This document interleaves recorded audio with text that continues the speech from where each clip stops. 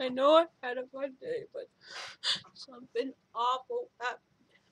My friend named Adrian, who lives under me, and I can't remember, in 103, had a stroke.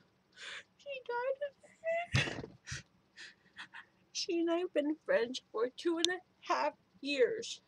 She was my swim partner during the summer. She would help me learn how to do swimming exercise. And now she's gone. First time I met her, her dog Daisy was friends with Gia, and then she died, and Adrian and I became close friends. And during the summer, during Christmas parties, she and I would have nice chats and have nice parties and enjoy them. But then, and also we went to the, oh, but now she's gone. I made her a especially good quote, and I can't give it to her.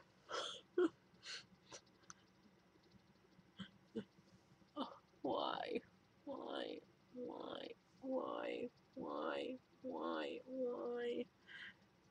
Why? Oh, she's got a married daughter. She'll inform me when the funeral comes, and I will be there for her. I will be there for Adrian. Why did that happen? What? I don't want to do anything. I just want to cry in my bed, just not do anything. Why do I have to lose someone who I treasure?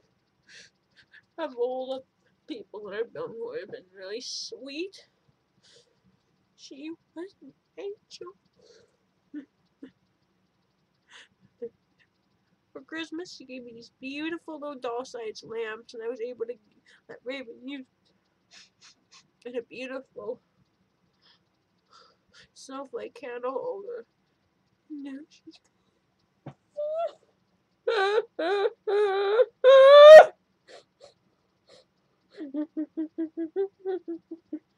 That's all I have to say, folks. Life is one thing. Never become friends with someone who died already. I gotta go.